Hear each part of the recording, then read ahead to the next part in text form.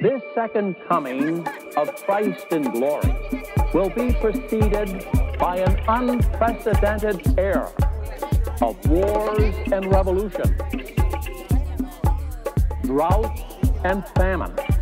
pestilence, plagues of the most hideous kinds, earthquakes, violence, death, and especially sin and crime, unparalleled in human history. Christ warned that sin and evil would abound in the world, and the love of most people, he warned, would grow cold. Shortly before he died, Pope Pius XII, and this was in the middle 1950s, said that there was more sin in the world at that time than at any other time in all of human history.